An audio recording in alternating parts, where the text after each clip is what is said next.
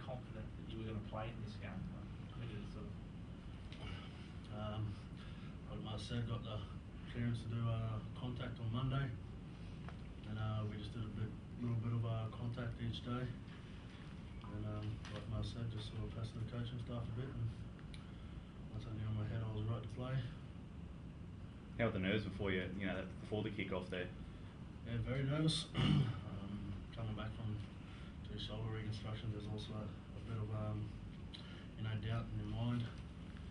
But I think did some work with the sports psychologist over the last few weeks and got my head right to beat those demons, I think.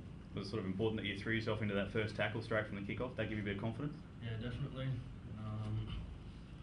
Mark said to me not to, probably not hide on the wing there for the first set. So I stayed at my spot, and once I got that first tackle on, my shoulders pretty much went out the back. I was ready to go. How did you feel you went overall? Yeah, not too bad. Was blown a fair bit first game back, so I struggled a little bit with match fitness.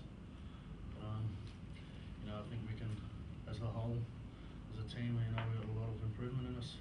So first, me and Trav's first week together, we can learn a lot from that. What do you make of the Titans, JT? I mean, they did spoke a lot about the work that they've done in the off season and the blokes that they've added into the side. How much have you seen them improve? Yeah, they got a full side there, and Princey's leading them around well.